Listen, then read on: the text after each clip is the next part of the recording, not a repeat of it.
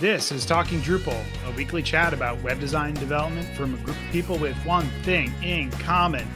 We love Drupal. This is episode 369, PHP End of Life. Welcome to Talking Drupal. Today we're talking about PHP End of Life with Josh Waihi and Matt Glaman. Josh was introduced to Drupal 5 and 6 in 2007. He helped maintain the PostgreSQL database driver in Drupal 7 before joining Acquia from New Zealand in 2014. He specializes in large-scale Drupal deployments across news and media, public sector, and international sporting events. I'm definitely going to have to ask you about that. Today, Josh focuses on Drupal 7's end of life and Acquia's headless strategies. Matt has been using Drupal since 2012. He currently maintains PHP Stan Drupal and is the primary contributor to the Drupal Rector, two tools which are used in Drupal's major version upgrade process. Josh and Matt, welcome back to the show, and thanks for joining us. Great to be here. Thanks for inviting me. Thanks for having us. I'm John Picozzi, Solutions Architect from EPAM, and today my co-hosts are Nick Laughlin, founder of Enlightened Development. Good afternoon, everybody. It's a little bit later in the day, so you might hear a slightly different energy from John and I today. A slightly more bumbly energy in my case, apparently. Joining us for her second appearance, Taryn Almendarez, developer advocate at Pantheon and lead of the Drupal Diversity and Inclusion Initiative. Hey, y'all. Good to be back. We didn't scare you away, so that's always a plus. Yeah. So this week we have an update from NedCamp from Steven. Hey, the New England Drupal Camp is happening on November 18th and 19th in Providence, Rhode Island. NedCamp is a 2-day event. Friday is our training day with half and full day trainings. Saturday is our session day with 20 sessions and a keynote. Our keynote speaker is Kaleem Clarkston. He is a remote work expert, and we'll be talking about career contributions and how community can change your life. And it did it for him. Our training and sessions cover a variety of topics, including accessibility, Drupal 101, front-end, decoupled, career development, and much, much more. We also have some extras here. So if you come to NedCamp, we have a social event on Friday evening hosted at Oomph, our event sponsor. We also provide breakfast, lunch, and an after party on Saturday. And yes, we have some t-shirts, so come get your t-shirt. We also have a Contrib day on Friday, so don't miss that as well. You can visit nedcamp.org to register and learn more. Register for training, register for sessions. Hopefully we see you there. Stephen, thank you for that update, and we are looking forward to being in New England in November. Let's move on to our module of the week. Josh, you can tell us all about HTTP cache control. Yeah, so this is a little bit of a shameless plug since I wrote and we love those here. Module. Keep going. Yeah, but it kind of came out of a need to have finer grained control around cache instruction to the CDNs and varnish layers in a cache strategy. So by default, Drupal will just publish a max age cache control header, and a varnish, a CDN, and a browser will all obey that instruction, and they'll all have the same amount of cache lifetime in the same locations. Now, if you've ever used something like the purge module before, it will tell you that the best practice is to have a really long cache lifetime, something like a month or maybe even a year. The problem with that is if you tell a browser to cache for a year, then it won't come back to your website for new content within that time. And so if you're a news and media site, for example, that your business depends on having fresh content multiple times a day, and you can't invalidate the cache at the browser, that quickly becomes a real problem. So the HTTP cache control module allows you to still set long cache lifetimes at places where you can control purging, like a varnish layer or even a CDN layer, while giving the browser a much shorter cache lifetime, something more akin to the session lifetime, like 5 minutes or something like that. So it also supports SMaxAge, which is a part of the HTTP RFC standard, but also proprietary instructions, like specifically for Fastly or Cloudflare or Akamai. So you might want to check it out. You can also add caching headers to non-200 requests like redirects and 404s and things like that to give some extra caching performance to your Drupal site. I will definitely have to check that out. That has been something that's been slightly an issue on a lot of sites in the past. So it'd be nice to be able to say, hey, browsers should only cache this for X amount of time, but Varnish, you can cache this as long as possible. I mean, this might become a personal favorite utility module for some of these sites that you have to have that long cache time. Kind of makes me think like we may need another show about caching. I feel like caching is happening at so many levels nowadays that you got to kind of control it everywhere, right? Yeah, it's a whole subfield for sure. I actually built the caching strategy for the Australian Open Grand Slam tennis event, and so that has a lot of traffic, especially at the beginning. They also want to push very fresh content. So as plays happen on the court, that data is propagated out to the website. So we have to have a combination of both WebSocket data being pushed, but also purging capabilities. We want to have very high control. So we have something like a 99.99% cache hit rate, even though Drupal's serving this content and the contents change very regularly. But what a part of that strategy is actually having very strong control around Varnish, which I would consider the local cache, and then having a short lifetime actually at the CDN so that it revalidates at the global nodes more regularly. Because one thing that most people don't think about when you think about purging with a CDN is you can't test that all of the nodes in the CDN have actually purged. So you kind of trust that that's the case, but you don't actually know it. And that's really important, or it really matters in a global sporting event. So we came up with strategies, and I'm happy to talk about this in a different show, about revalidation at the CDN, and then purging at the local cache at the Varnish side, and using that as a way of maximizing your performance. Interesting. It's funny. I imagine I just had this like idea in my head of like going to a major sporting website and having like the score be like in your favor on one page and then not in your favor on another page, and just being like, what happened? What's crazy was we were publishing updates on the score faster than they were broadcasting them on TV. So people could have their apps open and watching the game at home and get updates on their phone faster than they would see the plays. So they'll know like the point was scored before the serve was made. Wow. That's pretty hilarious. So make sure your caches are in check, people. So words to live by here. So let's move into our primary topic. Now, the title of this show, PHP End of Life, is a little alarming. To be clear, PHP itself is not end of life, right? We're all aware of that. Somebody's going to send a message like, oh, God. No, you're okay. PHP 7 is end of life. And to be more specific, it's end of life at the end of, next month, right? November, I think 28th is the date. Josh, can you correct me if I'm wrong, and then kind of explain a little bit more about PHP 7's end of life? Yeah, I mean, it's pretty much right.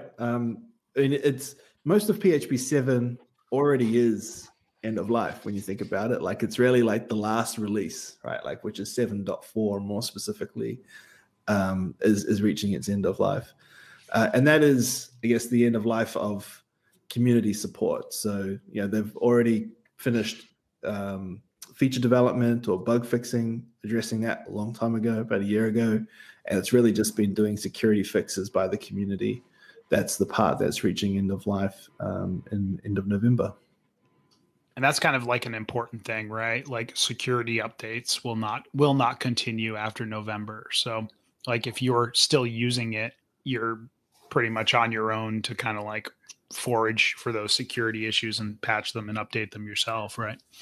Yeah, that's right. You're at risk. So today, if there is a security vulnerability identified in PHP 7.4 or in PHP in general, right? So often vulnerabilities are reported to the community, and there's and Drupal, by the way, has this same kind of workflow. So the vulnerability will be published to the community or disclosed, perhaps the better word to use, to the community. The security team will review that, and then they will address it. And they will look at that typically across all of the supported versions of PHP they operate at any given time. So obviously at some point they have to limit how much effort it costs in them providing security support to all of the different versions that are available at any given time. And so they have security coverage for supported versions, which is basically means when that vulnerability comes in, they will look to only apply or at least review the security vulnerability as it pertains to those supported versions. If that supported version is affected, it will also get patched, and then a new point release of that version of PHP in this context will be made available. So when it falls out of support, now if a vulnerability is reported, the community won't check to see if 7.4 is affected by that vulnerability. And so what can happen is, like, if you're a malicious attacker, you can do that checking yourself. You can check to see if a reported vulnerability at a point release of, say, 8.0 is also a vulnerability of version 7. And then you can go and look for all the applications that have PHP 7 in use, and then you can look to exploit that vulnerability and attack them. And that's kind of the risk that you run. So a way that attackers would do this, a real easy way, right, is HTTP header sniffing. So quite often PHP applications will disclose the version of PHP they're using in the response headers. And then that becomes something that is easily detectable, and applications can become vulnerable to that if they don't keep up to date with their versions of PHP. And so the definition is similar to the way that the Drupal community uses it. Drupal 8 went end of life last year. It's no longer supported with security releases. I think one of the big differences, though, is the size of the footprint, I guess you'd say. PHP is used by way more sites than Drupal is used by sites, right? So the attack surface or the benefit for somebody malicious going after something in PHP versus something in Drupal is much higher. So when this is going to end of life, I think it's much more critical for you to look at upgrading that. I mean, it's always critical to update anything that's end of life because it's no longer has security coverage. But the amount of time it takes for somebody to find that type of vulnerability is going to be lower for something like PHP. So, Josh, why does something like PHP go end of life? Like, why are we not going to like PHP 7.5? Like, why are we going to 8? What determines the end of life? Sounds like security is involved, but can you give some more details? Yeah, I think PHP follows a similar semantic versioning system as Drupal does. So the major version releases represent brand new features that are being introduced that aren't necessarily backwards compatible. So maybe it's a little bit different to Drupal, where we actually do have a backwards compatibility roadmap. So in PHP, one major release will announce deprecations. So 7.4 had a series of deprecated features from 7.2 or 7.3, but they would still work on 7.4. When you move to PHP 8, they're not going to be working anymore. There are now removed functions from the framework. And so you can't just necessarily switch your application to PHP 8, because if you're using those deprecated features, then your site's going to break. So a major version change represents breaking changes. And I guess in that way, Drupal has the same thing, right? We have deprecated APIs that were deprecated in Drupal 8, no longer available in Drupal 9. We have deprecated APIs in Drupal 9 that will no longer be available in Drupal 10. So the same kind of paradigm exists in PHP. And so that major version shift represents a bunch of deprecations. And so you need to make sure that your code is ready to support that. Fortunately, for all of the Drupal's supported versions, so that's Drupal 7, Drupal 9, and Drupal 10, and when it's released, all have PHP 8 compatibility built into its core. So that means it's kind of one checkbox checked off in terms of your readiness to go to that next version. But it doesn't end there, right? There's Contrib code that you use, and you need your maintainers to help you get up to PHP 8. And then there's custom code that you wrote. So if you wrote a custom module for the customer, if you wrote a custom theme, those sorts of things need to be ported as well. So Matt, when you've done a lot of work in the community around kind of preparing for end of life for Drupal itself, I'm curious about if you've done any of that work around PHP end of life, and once we move to PHP 8, how much time do we have before the next release? So last year I spent about 2 months on this because PHP 8 compatibility was a big deal. I was using PHP 8, but most of the Drupal modules were still on PHP 7 because they're always targeting the minimum Drupal PHP version. PHP Stand has a way to set your target PHP version. So you could be on PHP 7.4 and configure PHP Stand to say, I want PHP 8. Now there's a caveat here because that's based off of known function signatures and PHP internals, not necessarily what your code runs. And as I said, I spent 2 months on it. I looked at a lot of Gabor made a list, and I went through a lot of that list and compared it to what PHP Stand could detect. I opened issues. The maintainer was nice enough to help go through that giant mess I made and identify what could be detected or not. And I'd say about 50% of things could, but that was core internal functions. And there's really weird ones about passing closures to call user func array. And I spent 3 weeks trying to figure out how to do the static analysis on the closures there to find forward compatibility issues. But it's not perfect. But luckily there's a solution to that, and it's run your code on PHP 8 itself with your tooling instead of trying to do it on 7.4. But let's say you're a small dev shop. The one benefit there is, let's say you don't have a robust continuous integration environment and you just have PHP 7 on your local. You could try to get PHP Stand to do some basic analysis with PHP 8 and find out where it crashes before you actually try running it on PHP 8. Well, that actually brings up one of the big questions I have, because I have a client that approached me maybe 4 months ago, said we're looking to move the server to PHP 8 to prepare for the end of life. Can you do an analysis? And so the first thing I did is run the PHP Stand, will this run on PHP 8? And the short answer is it comes back and says, no, this will not run on PHP 8. And it gives you a giant list of issues.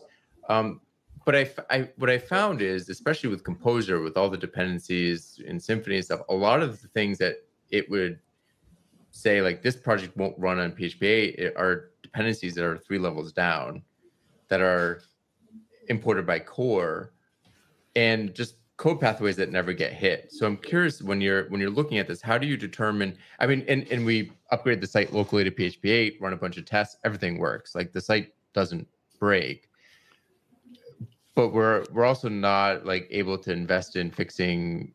Sometimes these third-party libraries, it's hard to get them to update that. How do you handle that? So I had this because before I joined Acquia, I was on my own for a year doing independent consultant, and I had a handful of sites that I upgraded from PHP 7.4 to 8, Laravel and Drupal. And one of the things I added to our CI is literally the job said Composer, why not PHP 8? That was it. Same thing, if you're preparing for your Drupal 10 upgrade, you should do the same thing for Guzzle, why not Guzzle 7? So that way my CI, we would allow it to fail, but we could just go back and let the remote machine tell us why we can't upgrade to PHP 8. And as we start working through dependencies, we can identify why. Because just like how in Drupal we have this module doesn't say it's ready for Drupal 10 yet because it hasn't been verified and that info YAML updated. Guess what? The entire PHP community does the same thing for composer.json. So it's not a unique problem.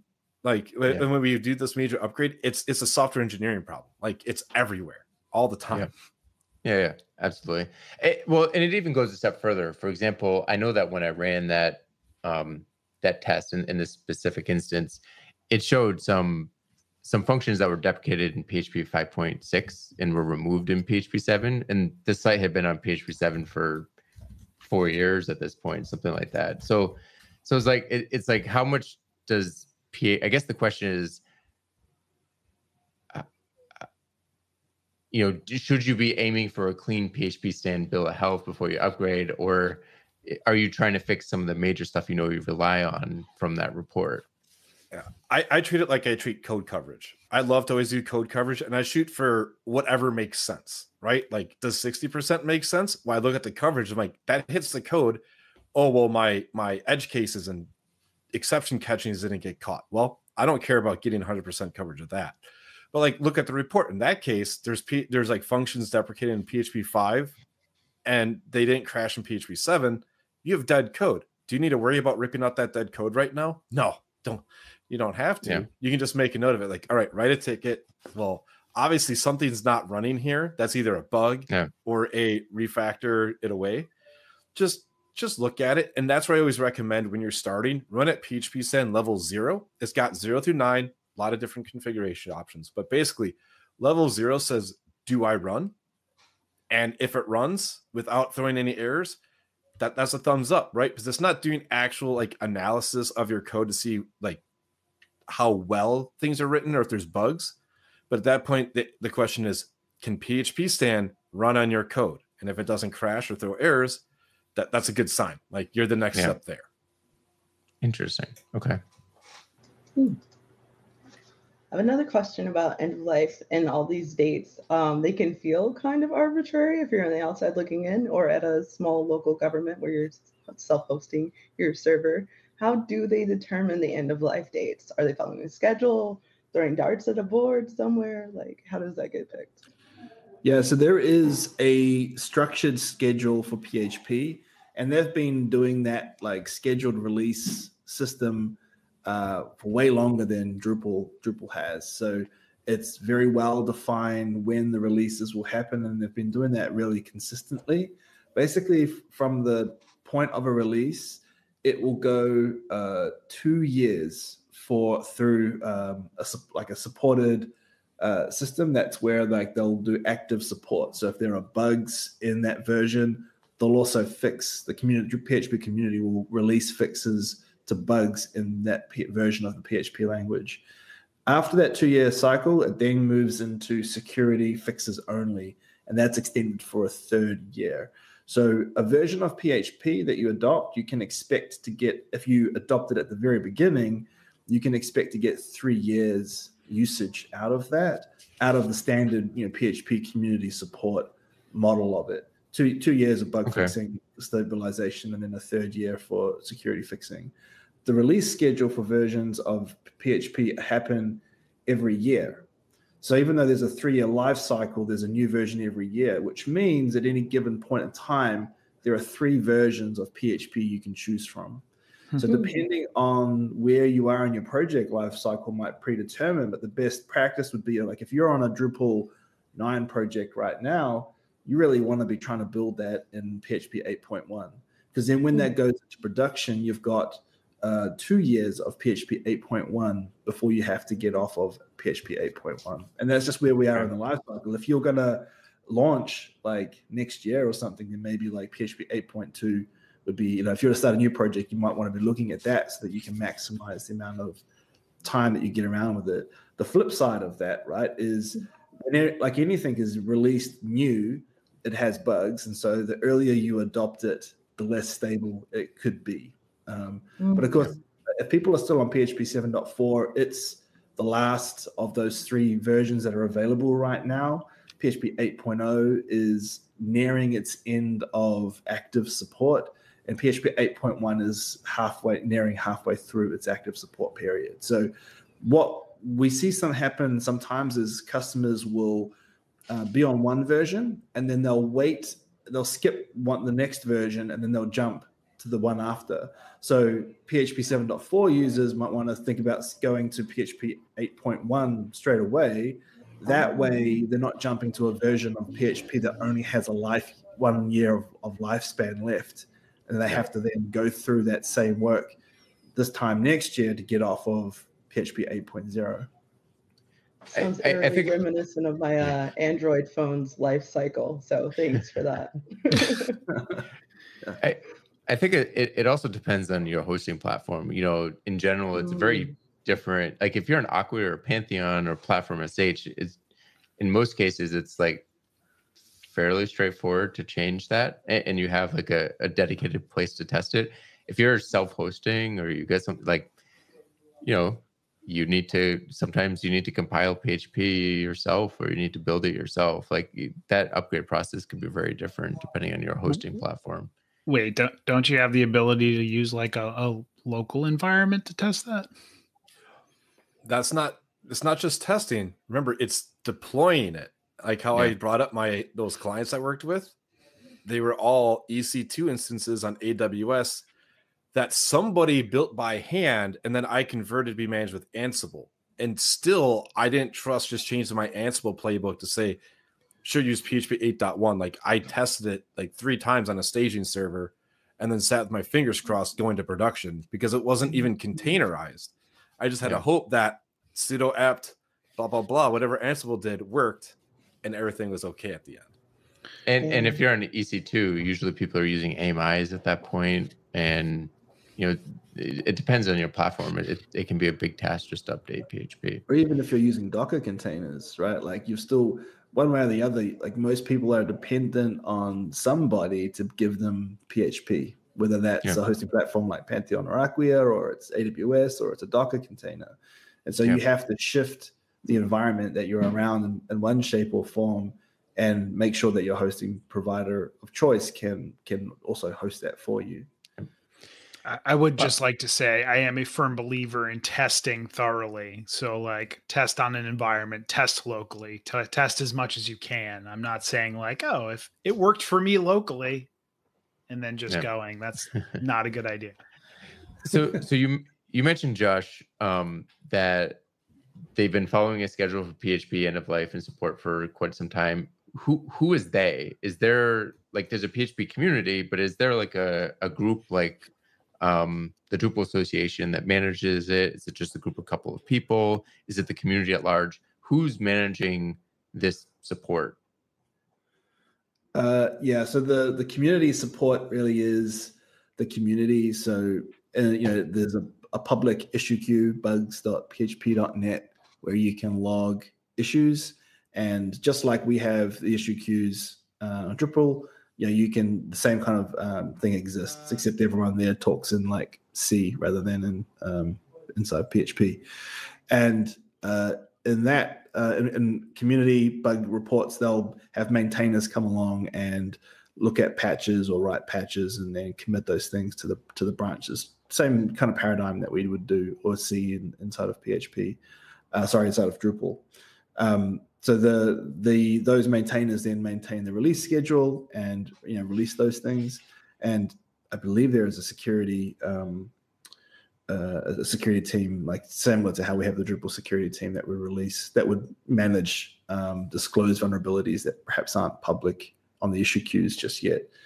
I would also add there is we have the Drupal Association, the PHP community have the PHP Foundation, which is a little bit different to the association. I don't think they're about maintaining the infrastructure of the community, but more about ensuring the continuity of your development. So they are, they're going to go to people who are dependent on PHP, like Acquia, and we put money into the foundation, and that pays for maintainers to continue working on the language and ensure that there's a future. And that foundation's relatively new, right? Yeah, it only came up last year, I want to say. I don't know the exact time frames, but it was again, it was just to make sure that these people still were able to focus essentially full time on the language, and they didn't have they'd always have kind of job security of a sense to work on it, because there were so many companies in the world that were dependent on it. I want to add one thing. The PHP language has its own release managers as well. Like Ben Ramsey, which you might know from like his UUID library, is the PHP 8.1 and 8.2 release manager. So like how Drupal has XJM, who's the release manager for Drupal 8, 9, and 10. They also have release managers that are assigned to each minor release, because I believe there's a different release manager for 7.4. I don't know that whole process, but I know that specific minors even have their own release manager, and they have different ones between them as well. Interesting. Okay. Man, that's probably a wicked low stress job, huh? No pressure. All right. So we've been talking about the end of life. We've been going around it over and over again. As a developer, how do you prepare for end of life? Is there like a PHP will that gets written up? Like what do we do? I think there's a first step to this, and it's explaining to your customer why they should pay for maintenance, right? And the best example I've come up with is home ownership. And a lot of my clients, I was able to like, hey, do you remember your dad going outside and like painting the siding of your house to reseal the paint so that way the wood wouldn't rot? You do maintenance on your home, you have to do maintenance on your software. And I think that's the first step in preparation, is explaining that this is just how you keep things running. And usually the house analogy was the easiest thing. I'm a huge fan of metaphors. I appreciate this. That's great. I think some sort of for you have to convince the customer to prioritize the time, right? And obviously an impending deadline is a part of an incentive structure, but if it depending on the level of effort as well, they need to make sure they've got budget aside and they're willing to stop other business priorities to address this. Like most maintenance, they like to think of as like a cost of operational expenditure, as in something they can forecast that's ongoing annually that they continually to put into. So regular point releases happen regularly enough that you can put those things into regular maintenance cycles. But this is like a blip on the budget chart for them, right? You need to put a bit more concerted effort into it. Maybe you need to arrange UAT testing, and so it's not just developers that are impacted by this. There's other business impacts that need to support the upgrade effort. And so making sure that they're prepared for that also comes from giving them lots of lead time to make sure that this is a priority. It's also an immovable thing for many customers, so they have to orient their business around this logistical challenge and moving forward on it. Just on the kind of to go back to the strategies for helping developers prepare for it. So I know like Matt's got some tooling around things like PHP Stand that can help detect incompatibilities. Obviously, we also discussed Composer has a bunch of built-in things that help make it easier by ensuring your dependency libraries are supposedly ready for PHP 8. There's also, especially if you can generate traffic to your solution. So what I've advised customers doing in the past is they would go and do a regression suite test on their PHP 7.4 site, and then have the developer go and look at the Drupal watchdog logs, specifically for PHP logs, like notices, deprecations, warnings, that sort of thing, on PHP 7.4. Now, ideally, you would get rid of all of your PHP notices, warnings, and errors. But it's often something that, because it's hard to kind of justify doing that to the customer and getting time to do it, it gets left in there and it ends up as operational noise in production. That's really bad for PHP upgrades, because if you don't listen to that noise, when you switch from one version to the next, you'll get a different type of noise. But if you're used to just ignoring the noise, then you're not going to see them, right? So that's why I recommend doing a regression test on the current version of PHP you're using, and then capturing the noise as a profile. So, given the week it took them to do the testing, it generated these types of notices, warnings, and errors. And then you flip your version, and then you go do the regression testing again. Now, some things might just start breaking because things aren't there anymore. So that's a really clear thing that the regression tests will pull out and say, we need to fix the broken stuff. But then you can also see things that are that aren't so obvious. Like the profile of warnings, notices, and errors will change. And then you can analyze that noise and say, is that change in noise indicating a different issue? Sometimes there's a construct that changes the way that PHP behaves. And so now you end up with a different outcome that didn't get picked up in regression testing, but could mean a significant altercation in your business logic. So that's another an analytical way of addressing that. It's interesting. I got another analogy working through my brain right now where it's you hear that, I hear a noise in your car, right? And it's like a little ticking noise. And you're like, no, that'll be all right. We'll just, whatever. It's just, kooky. And then all of a sudden it becomes like a large grinding noise. And now you're in trouble, right? I will say Drupal watchdog log errors, PHP notices and stuff drive me nuts. I always look and I always have them fixed because they drive me nutty. And I know that someday that's going to be a problem. Question to piggyback off the developer preparedness, right? And Josh, I think you touched on this just a little bit. Obviously routine maintenance is important, but I'm wondering, what's the time frame, right? If hey, PHP 8 is going to be end of life next November, right? What's the time frame for your development team to be starting to plan for that? Is it a year before, 6 months before, 2 months before, 2 years before? What do you think is reasonable? So I think the first thing you need to know is what's the level of effort, and maybe you can kind of, at some point you need to measure that, and so that'll be the first starting point. And then how soon do you need to measure that is the second question, and that'll depend on I guess your hunch of how much work that'll be for your team to make that transition. Right. Every project, it's going to be different. Maybe they need to bring in additional resources to handle that upgrade path, or maybe they can just roll it into standard maintenance operations and it's lightweight and easy. So I don't think there's, unfortunately, a one size fits all strategy for this, but being able to conduct some level of analysis to understand what's all the things that we need to think about is one step. A second one is looking at your Drupal module ecosystem and seeing what is ready for PHP. Core is very good at declaring what its PHP readiness is going to be.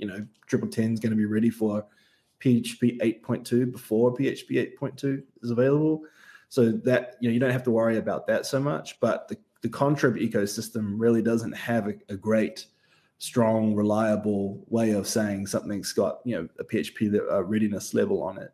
So there might be some things you can do, Composer's a little bit better because you can declare minimum versions of PHP that are required, and so you can change your PHP version and kind of update things, and you'll see Composer dependencies change, but not necessarily Drupal modules inside there that will change. So there's kind of, I guess, a suite of different things that you can do, and some of them are going to be what are the Composer changes, and what are my modules ready to go? What the things does PHP stand tell you that you can that you have to figure out? And if a lot of that stuff is existing inside of community modules, then it kind of suggests you might have to wait a bit longer for the community to catch up. And this then kind of goes into the whole conversation around what type of module selection that you make, and what are the criteria and things. I actually wrote a blog post on dev.acquia.com a few weeks back now on criteria for evaluating a module and things you might like to consider, like how actively supported it is, and not just does it do the thing that I want it to do? And that's the all criteria I need to use it. Maybe it needs to have a community around it. It needs to have a certain number of downloads, a certain level of commitment from the maintainer. So to suggest that it's not just like a dead project that's not going to get updated, and then you're left with this dependency on this module that isn't going to have PHP 8 support, and you need to get to PHP 8 or whatever. I think that's one of the points too that I'd like to make, is that preparing for end of life, part of that happens as you're developing the project. So it's not like, oh, I know this end of life is coming. How you architect your project determines how much of a lift that is. And I would say, extend what you just said, Josh, a little bit, and say that using Contrib modules in general, I mean, if you have a choice between two, you want to use the one that's better supported, right? But in general, I think using contributed modules over custom functionality many times means that the effort to upgrade is going to be lower, because other people are going to be trying to solve the same problem, and you can collaborate with other people in the issue queue. If you're building that functionality yourself, well, if it's not compatible with the next version of PHP, that is on you to upgrade. Whereas if you're using a module, for example, I did have to wait on a couple of projects to update for a couple of fixes, but the only module that I can think of where we actually had a real problem with the PHP upgrade was better exposed filters. And that wasn't that better exposed filters didn't support PHP 8. It was just that we were on major version 3, which didn't, and major version 4 does. And that's one of the upgrades that, takes a little bit of effort to go from 3 to 4. A lot of major version upgrades and modules really aren't that big a deal. Sometimes they are, and better exposed filters is one that is. But yeah, using that module means you can help out the rest of the community on some of the fixes you provide, and you can also benefit from the community fixing bugs as well. Major release versions is a real kind of gotcha in this space, right? Because if you ask, why would a maintainer create a new major version if they're following the semantic version? And it's like, well, maybe the architecture in the current version is not as elegant as I'd like it to be, so I need to redesign it from the ground up. And while I'm at it, I'm just going to use the latest version of PHP because I don't have to think about backwards support and compatibility. You roll that forward to when that major version becomes a stable point, and now it becomes the solution for upgrading to the latest version of PHP on that module. And it might mean that you enter into a forced upgrade path that you didn't, that maybe is not there yet, or there could be a number of things that can be challenging to that. So you're right, having a community around that module might give you more options. It might provide you an upgrade path, or it might provide PHP support for that older major version or something like that, and give you more things to manage longer term. It's interesting. I just recently upgraded my personal website to PHP 8.1 from, I think it was 7.4, but anyway. And I ran into both of those scenarios. One was one of the modules I was using, I can't remember which one, had a issue in the log, PHP related, right? There was a patch for it. So applied the patch, everything worked great, problem solved. The other one was the CK editor 4 to 5 update.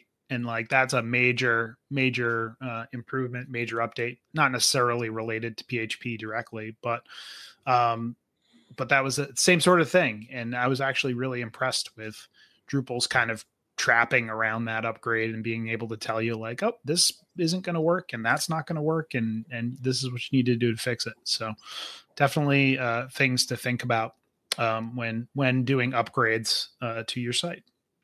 Have you had anyone on the podcast for the CK Editor 5? We have a show scheduled for, I want to say early next year, maybe. Yeah. So listeners, it's coming. Really exciting. The whole upgrade path, and that is just if you were around when we introduced media module into core, and that upgrade, I think it was 8.2 to 8.3, I want to say, was kind of nightmarish. But it feels like this change of CK Editor from 4 to 5 is way different. It's going to be. It was super awesome. Not to go down a rabbit hole here, but it was super awesome to be able to switch input format to use 5 and have it be like, here's what we changed and here's what's going to break and here's how you might be able to fix it. I was like, okay, cool. All right. And like within an hour I had like my code coloring fixed and like I was like on my way to like just using CK Editor 5. So yeah, it was pretty awesome. And yeah, look for that show coming to you in the next couple of months. So Awesome. I just realized that we have folks from 2 of the major hosting platforms, Drupal hosting platforms, on the show today.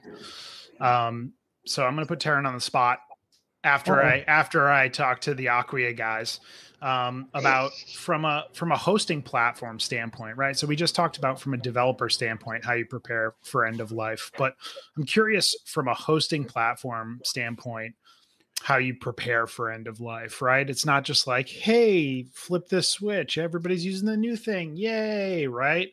There's like a lot of thought and planning, I'm assuming, that goes into that. I'd like to hear more about that. Yeah. And, you know, I think it's almost like the good old days. It was like we were just hosting, you know, a hosting platform where it was just that thing that needed to have an end of life. But there's now like a greater ecosystem of things that get utilized. You know, we used to have dev desktop. I think we end of life that a long time ago, but we now have CI containers that need to have end of life. PHP 7.4, we have cloud IDEs that run. And sometimes these things aren't even about end of lifing. They're about like different defaulting as well and making sure that there's a good pathway for people to move into, because if they don't have that pathway, then maybe they don't want to move. You know, they want to stay where they are because it's the best option for them. Then there's all of the Drupal product integrations that all need to have be ready for PHP 8 and then also integrations. So you know, we had New Relic running on our platform, and you know, it had been running on PHP 8 for quite some time, but customers weren't moving, and only when they started moving did we, you know, learn that there was some problems in the agent that needed to be updated so that, you know, PHP 8 would work smoothly with New Relic. So there's a lot of you know, thinking about a PHP 7.4 end of life actually puts focus on a lot of other areas of the platform as a whole about how you default to the new version of PHP, and then all of the things that are dependent on PHP and how they all kind of ensure they're going to function and operate with one another need to be updated as well. Is that kind of I feel like there's a part of the question I'm missing. Yeah. So I guess that's super interesting, actually, because you don't necessarily think, right, like of all the other things, right? Like you think like, oh, my website's on Acquia, but like depending on what Acquia services you're using, that impacts, you know, the version of PHP that you're running, right? So like all of the, you know, tools and utilities that you mentioned. I guess the question is more, at least for me, is more of like, how does Acquia prepare for that, right? Obviously, like, I'm an Acquia customer. Like I get the emails like, hey, PHP's going end of life. Like switch your site, update your stuff, right? And then like, how do you guys kind of plan for that? And then like, you know, what's the, you know, when the day comes, what do you guys do? I mean, I'm assuming you just shut it off, but maybe not. Yeah, so I guess we've got like a historical, you know, way of that we've done this in the past that I can speak to, which was we, you know, like you mentioned, we would normally communicate with our customers early on and say, yeah, maybe like a year out, sometimes even 2 years out, we'll issue end of life dates. We even publish those end of life dates on a end of life schedule inside our docs. Then once those end of life dates are, as they kind of near, we continue to send out information and we monitor the versions of the versions of PHP that our customers are using. So we can kind of get like a month-on-month view of like what that, are people adopting it, are they not? And it allows us to adapt our communication strategy and how, you know, position to that. Historically, as we kind of near that date, we normally end of life about a month earlier than the actual community end of life. And that's interesting. Just a bit of buffer, right? To kind of, because what will happen, right, is like on end of life day, we have to be off, right? So all customers need to be off. And if they haven't heeded our, communication, and they haven't taken action, and they haven't switched versions, then we're kind of like down to the last option, which is to force them on to PHP 8. And so when they do that, they might break, right? And if they break, they're going to file a support ticket. And if they file a support ticket, we're going to switch them back and then be like, okay, now you guys need to come up with a real solid plan to deal with this. And I should mention as well, for Acquia, we have, I guess, a bunch of security compliances and standards that mean like we can't host unsupported versions of PHP. That's not really like a part of what we can offer. So to keep our customers compliant, we need to keep them on a supported version of PHP. So we need to help them through this. And I should also mention that like customers, we'll have like account managers and our account teams that are talking, not just sending mass support communications to people and saying in an email you need to update and that's all there is to it. But account managers, technical account managers, CSMs will be engaging with the account teams and also prioritizing this at the business level. So it's not just a developer responsibility to advocate this to the business to go and do these things. And we also provide options like partners or professional service packages to help customers get through this if they don't have the resourcing to do it themselves. But if all of those strategies fail and they're still on 7.4 on D-Day, then we'll force them over. That might trigger a rollback. And then we've got a bit of like a buffer to kind of help people get through that last piece of it. So that's how we've done it historically. And historically, that's been a really painful experience because, it's noisy for support. There's a lot of escalations and, very important customers that didn't, get things done in time and now are forced with a difficult situation. So this time around, we've taken a different approach and looked at how we could provide long-term support of PHP. That means providing a supported version beyond a period of time that the community is willing to support it. So we can essentially extend that level of support and ensure that it keeps on going. And I think that has some extra value to Drupal 7 customers because they, while core is supported for PHP 8 and 8.1, it's not, it's less likely to get full community support around the Contrib space to get PHP ported as well. So staying on PHP 7.4 is something that they particularly are interested in, especially if it means they don't have to invest in that change right now. So this time around, we're looking at extending it, and we have extended PHP support. And then we're looking at potentially using a financial incentive to get off as another strategy. So rather than having to get off, you could just choose to pay to stay on PHP 7.4 for longer. Maybe that's a better option for certain customers, or maybe that's enough of an incentive for them to get off. Either way, we're kind of, the end goal for us is really about getting customers off of PHP 7.4, because I think the longer that you stay on it, just the harder it is to stay to maintain anyway. Like your costs just increase. And so we want to kind of use another kind of carrot or stick to help get people off of PHP 7.4 and onto an actual community supported version. It's easy, it's better for them, and it's better for us too. Right. So Taryn, I'm wondering from the Pantheon standpoint. Now, admittedly, my personal site is hosted on Pantheon, and it's I went through the upgrade process, like I said a couple of weeks ago. I'm wondering, what are you guys, or are you guys doing anything really different when it comes to PHP end of life, or is it kind of much of the same? Heavy communication, working with folks, making sure they understand, like, hey, it's better to be on a supported version than a non-supported version. Yeah. So to talk about our process, how we prepare for end of life, right? Because as we've discussed, there's an end of life that comes up every time. The circle of PHP life, as it always occurs. If I can continue to be cheesy here, we have an internal CMS ecosystem team They have these discussions. There's a weekly internal Friday meeting where folks talk about the different deprecations that are coming up in the open source communities, which includes PHP.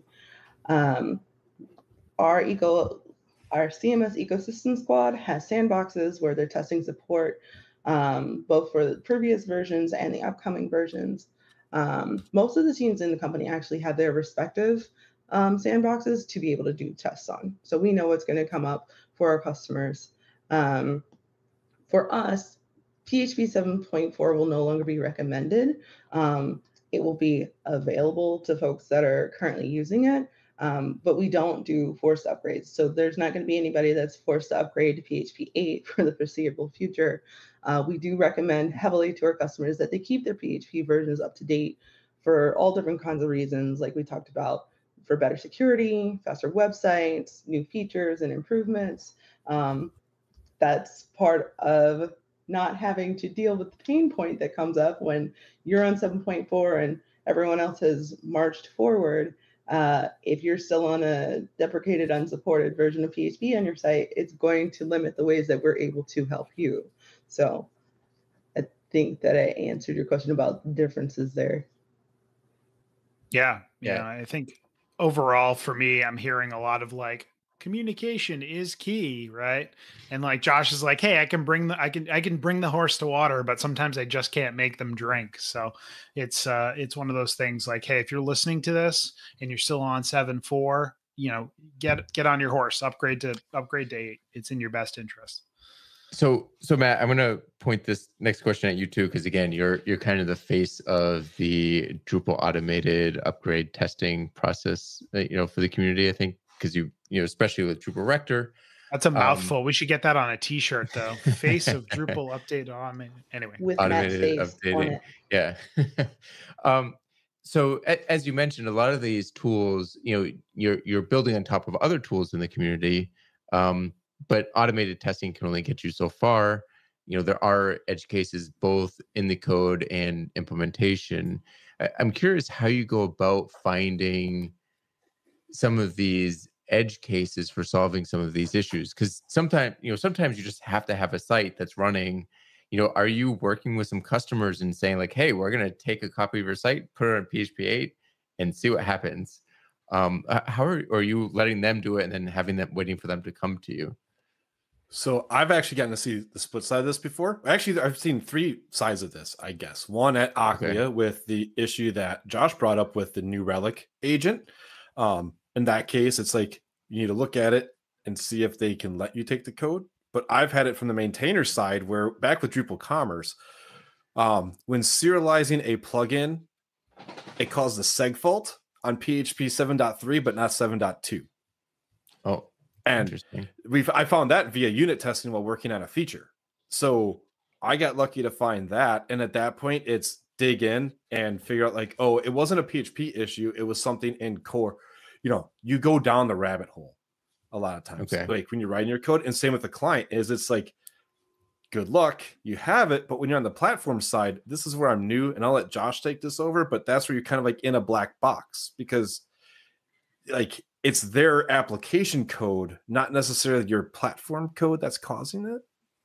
Yeah. So I'll let Josh take that. Yeah. I mean, I think that was a PHP 8.0 compatibility issue, and it was related to making HTTP requests. And so it actually like impacted the way that Drupal HTTP request was being captured and profiled. And yeah, like these things require testing ultimately. And like, even though we had PHP 8.0 available on the platform for like a year before, it wasn't until people started adopting it that, with the issue kind of arose, and our testing didn't pick this up. And it's a, like there's a matrix of combinations that are hard to know all of the possible permutations. And so like we use our support desk in this way where if we see, certain trends in support tickets, then that's, something that's a one-off, or like, maybe it's something that's a common customer issue. We'll create a knowledge base article, tell customers, maybe they can sort of learn about this issue because they have to deal with it themselves. Other times it's like common enough where maybe there's something that we can change at the platform level that can help all customers. And so that's also not always like a clear distinction or line, because it is, as a PaaS, it is a mixed model operating responsibility. So we can provide the runtime environments, but the customer has to bring code that is compatible with those runtime environments, and they need time to do that.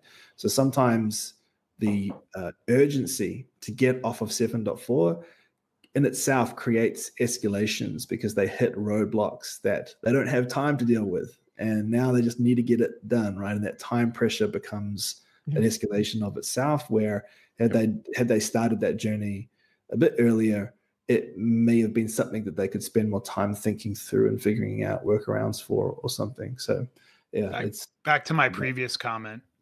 Update your website to PHP 8 now, people. Now. Actually have a question, and I'm going to ask Matt, I'm going to ask this to you, but maybe Josh can help here from like more of the platform support side of things. I'm wondering, when folks do upgrade, right? I'm imagining in my Drupal loving brain that you guys are probably seeing more issues with custom code as opposed to Drupal like contributed code, right? Like customers like, hey, I have a custom module that does X, Y, and Z. And I'm having problems with it because we just upgraded from, PHP 7 to PHP 8. Is that a true statement, or am I just being kind to Drupal? I think you're being too gracious to Contrib and not client code, because Contrib it's is the flip-flop. custom code. Contrib is I have spent the past 2 months trying to get people to get their guzzle constraint updated for Guzzle 7 with Drupal 10. I think the client code is less dangerous than Contrib code by and far when it comes to major version upgrade. Yeah, speaking when. Oh, go ahead. So I was just gonna say, like, you can, if you're like a customer is at least in control of their custom code. So if they need to get off of it, they are in the power position to put resourcing into doing so. But if your Contrib modules that you depend on aren't ready yet, the best you can do is patch them, and then kind of apply those patches locally, and then hope that they get accepted in the branch system. Yeah. So I guess that was kind of the way I was thinking of it, right? Like if you have a problem with a Contrib module, hopefully there's a patch for it, right? That gets you up to date. In my head, I was thinking more that like sometimes custom like client code or custom modules that they've built kind of languish in the update and the maintainership, but I guess I could be wrong. Yeah. As I like to say with upgrades, it's usually fork, baby, which is really hard to do with Drupal modules. But I mean, when it comes to it, Laravel app that was on PHP 5.6 and had packages that were abandoned by agencies, and I had to get it to 7.4, and it was fork it. And now I'm owning a package that can support that, because it's impossible to get to maintainers. Luckily, the Drupal community is pretty good about this, because we have Drupal.org and we have abandoned module processes in place. Yeah. So that is one benefit compared to the larger PHP community. And even at DrupalCon Portland, talking to the Symfony folks about some composer support, because that's a whole, you can't patch composer.json and make it work. That's a whole other topic. But at least with Drupal.org, we do have that community structure that we can say, hey, this module is abandoned. We have processes in place to get new maintainers put in and get the code fixed. Where on GitHub, you don't have that at all. So let's stick with the idea of maintainers here. And Josh, I'm actually wondering, have you had to work with PHP maintainers to solve issues that like Acquia has found? Most of the time, not. So, I mean, we have a team at Acquia called the Drupal Integration Team, or DIT for short. They're the opposite of DAT, which is the Drupal Acceleration Team, which focuses on core. So we have DIT and DAT, and DIT they work in the kind of, I guess, Contrib space, but they really focus on modules that we depend on at Acquia. So like our core set of product integration modules, Acquia Purge and the DAM module and that sort. And then we have modules that Acquia CMS is built on. And we want to make sure that Acquia CMS as a distribution can be supported on the versions of PHP that we offer on our platform as well. So those are kind of like the two key places where we would look for PHP compatibility and making sure that those versions of PHP are supported across the choices of modules that we use. But when it comes to any other of the community modules, we don't have a, outside of what DAT already does around the Drupal 10 readiness initiatives in the community, we don't have something that's specifically looking at like broad spectrum, value add to the entire community of all the Contrib modules that are looking at the PHP 7.4 end of life.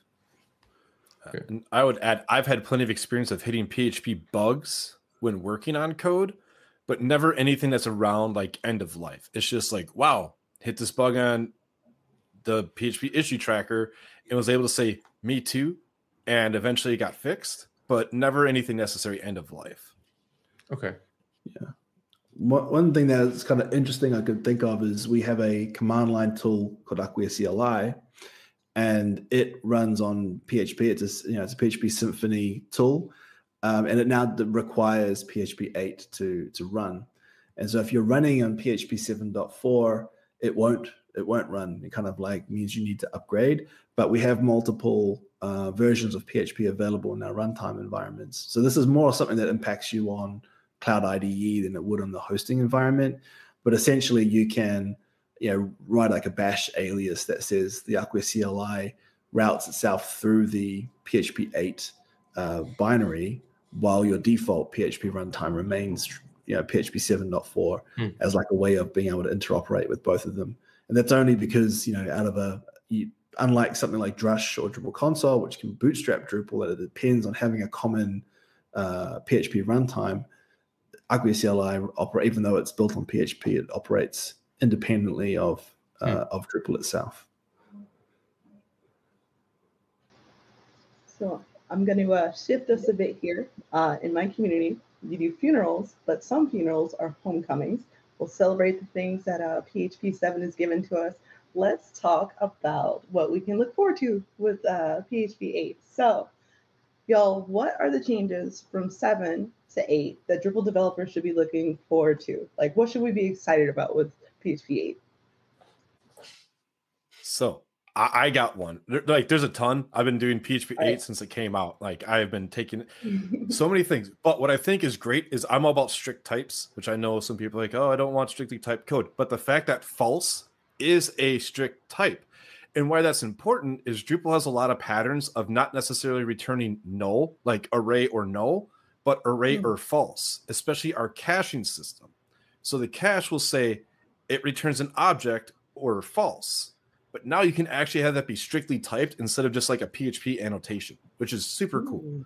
So you could say, like get parentheses, cache ID, colon, array pipe, false, and it's strictly typed object, that it strictly will return an object or false and not some other Boolean value. It's like when that landed, and I think that might have been 8.1 actually for the false type. I can't remember, but super cool. Super cool. And for people using the sites, maybe not building such projects like you, what does that enable other than does it just prevent a class of errors because it's returning something you're not expecting? Yeah, because you have code that speaks truth, and the idea is that if something's going to fail, you want it to fail locally. And by having your strict types while you're working with code proves that it's going to run and not have that weird, we've all been there, right? Where it works on your local machine, then it gets in production and something goofy happens because you don't have enough like logic checks. The way I see it, strict typing like this just removes a lot of your if statements. You write less if statements and you get more truth. Yep. I think it's probably also important to call out that like you won't see a lot of the new features of PHP 8 in upstream code like Drupal core and Contrib purely because they maintain backward compatibility with PHP 7. So they can't like implement a lot of those new features just yet. But this stuff will start to appear in the coming years as support for PHP 7's dropped and we're able to focus purely on PHP 8 capabilities. But I also posted, and maybe we can add this into the show notes. There's a great site called Stitcher.io, and they're always talking about the new features that are coming inside of PHP, and they do great blog posts on the specific features that are being introduced, new functions, deprecations, all that sort of stuff. So anytime there's a new version of PHP released, I like to come to the site and read through the array of different changes, and typically get really excited about the kinds of things you can do and the changes in syntax that are coming. So there are things like attributes and union types, and the just-in-time compiler is probably something that should be made a mention. That means compiling gets faster and performance gets faster than operating on PHP 7. So yeah, there's a whole bunch of stuff there. Maybe I'll leave it to the show notes to walk through, because I can't think of anything sort of specific significance to call out on the podcast. So we've only got a couple minutes left. In closing, I think we would be amiss if we didn't mention Drupal 7, which hasn't yet end of life. And the issue isn't core, just like with Drupal 9, but the Contrib space is exacerbated. Drupal people, there's not very many Drupal 7 modules that are currently actively maintained and have been updated. Are there tools that you can use to kind of see what your Drupal 7 site is doing and what might need some attention? Matt, do you want to talk about the tools? I can talk about the problem space more, but yeah. So 2 years ago, I did a quick deep dive on running PHP Stand against Drupal 7, and I have a sample configuration that we'll put in the show notes that a few people have been using. The tricky part is just it's not a composer project, and PHP Stand assumes composer by default. So you just got to configure it to read to know what files to scan. But yeah, so you could use PHP Stand, point at it the same way you would your Drupal 8 site, and go to town. Yeah. PHP 7 may be even a topic of its own, because the PHP 7.4 end of life is just one of many compounding challenges for Drupal 7 owners, but also for us as a community or an industry, because Drupal 7 represents something like 50% of the Drupal sites that are out there in the wild. So it's still a significant portion of what Drupal runs on, but it's been around for a pretty long time now. And I think that is something to think about, is like, how do you get off of Drupal 7, or how do you operate Drupal 7 long enough to build the next thing that you need to build? And those are the strategies. It's sort of a similar reason why we wanted to another reason why we wanted to extend PHP 7.4 support on Acquia was specifically for Drupal 7 customers who just needed more time to rebuild their next digital experience. If they built a Drupal 7 site, probably a decade ago, probably just upgrading it to Drupal 9 or 10 is not maybe going to hit the mark for the level of effort that's going to be involved, right? Like maybe they need to rethink their communication strategy because the web's moved on a lot from them. I mean, just for context, right? Like back then you could, add like a Facebook widget to like the page, right? Like, like nobody does that anymore. So there's probably a bunch of features that are sitting inside of a Drupal 7 site that aren't needed anymore. And maybe some good questions around whether that content is still needed to be retained and what should you be doing. So like sometimes the Drupal 7 conversation is also a headless conversation because customers want to think about rebuilding their digital experience in the front end, and they want to continue to use Drupal as a delivery system because the content teams are familiar with the UIs and things like that. So it's often a bigger conversation, and they just need runway to keep operating. But if you are trying to get to Drupal 8, there are some tools, but as Matt mentioned, Composer, the PHP community has moved on since we were building projects with Drush makefiles. So you need to maybe consider adopting a composer strategy and seeing if you can use that to help scan and analyze your site to get to PHP 8. Sorry. There's definitely a lot to unpack there. We will have to put that on the shelf for now and come back to it in another show. Josh and Matt, as always, thank you for joining us. It's been great having you. Yeah, thanks for having us. It's been great to be on the show. Oh, thanks for having me on. Do you have questions or feedback? You can reach out to Talking Drupal on Twitter with the handle Talking Drupal, or by email with show@talkingdrupal.com. You can connect with our hosts and other listeners on Drupal Slack in the Talking Drupal channel. You can promote your Drupal community event on Talking Drupal. Learn more at talkingdrupal.com/tdpromo. And you can get the Talking Drupal newsletter for show news, upcoming Drupal camps, local meetups, and Chad's Book Corner, as well as much more by signing up for our newsletter at talkingdrupal.com/newsletter. Thank you, patrons, for supporting Talking Drupal. Your support is greatly appreciated. You can learn more about becoming a patron at talkingdrupal.com and choosing the Become a Patron button in the sidebar. All right, we have come to the end of our show where you can shamelessly promote yourself or tell people where they can contact you. Josh, if folks wanted to get a hold of you and talk about all things Acquia or caching, where could they do that? Caching, you could definitely head over to the HTTP cache control module. You can try pinging me on the Drupal Slack.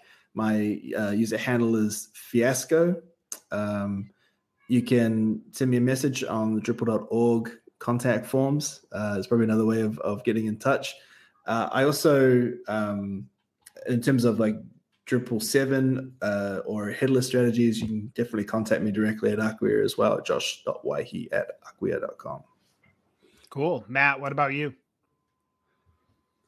You can hit me on the Twitters with @NMDMatt, or hit me up at my Acquia email, which is matt.glaman@acquia.com. Taryn, how about you? On LinkedIn and on Twitter, I am TEARYNEG, so Taryn G. And if you want to reach me at Pantheon, I'm Taryn.almondars@pantheon.io. Nick Laughlin. You can reach me pretty much everywhere at Nixvan, NICXVAN. And I'm John Picozzi. You can find me on all the major social networks and Drupal.org at John Picozzi. And you can find out more about EPAM at EPAM.com. And if you've enjoyed listening, we've enjoyed talking. See you guys next week. Have a good one, everyone. Bye.